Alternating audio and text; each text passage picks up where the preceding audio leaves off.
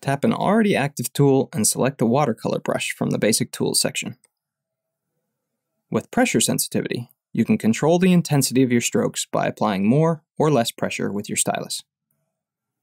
Additionally, tilt sensitivity allows you to achieve wider strokes by tilting the stylus. The thing that makes the watercolor brush interesting is that strokes will blend together. You can best see the effect when changing colors to create a wash.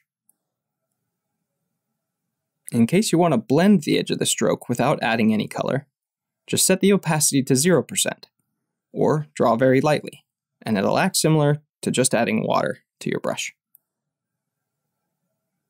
When you don't want strokes to blend, just create a new layer, and you'll get a similar effect as if you'd let the first layer dry out.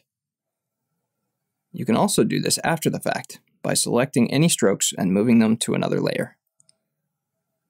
Here I've used it to color some perfume bottle sketches, and combined it with a marker, fill tool, and airbrush to get the illusion of glass material.